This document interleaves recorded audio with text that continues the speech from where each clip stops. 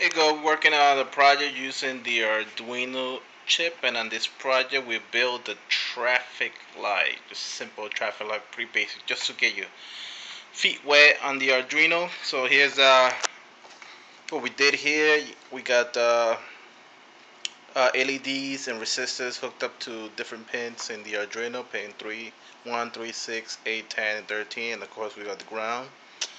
The value of the resistor is pretty simple. We just did basic Ohm's law, and these for your basic LED. Did some calculation, and came out to be 150 ohms. So here you go. Uh, what I did is I went to Home Depot and bought these. I went to electronic section, and I just bought these. You guys know what these are. Bought these, put it together. Inside these is just LEDs and the resistor hooked up together. Same here.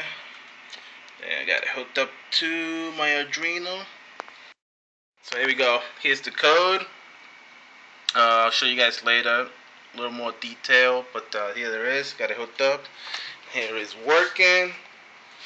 Let's turn off the lights so you can see it better.